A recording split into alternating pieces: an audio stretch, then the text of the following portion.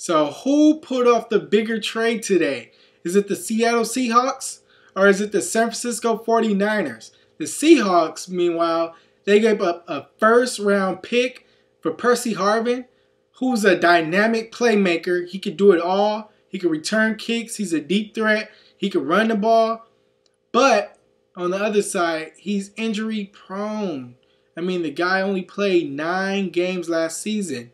Whereas the 49ers, they go out and acquire Super Bowl champion receiver Anquan Boldin. They bring him on to the team, the position that needs upgrading on the 49ers.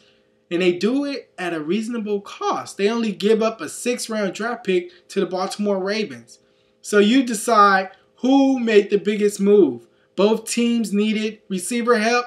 Which team got what they needed at a right price? Is it Percy Harvin to the Seattle Seahawks? Or is it Anquan Boldin to the San Francisco 49ers?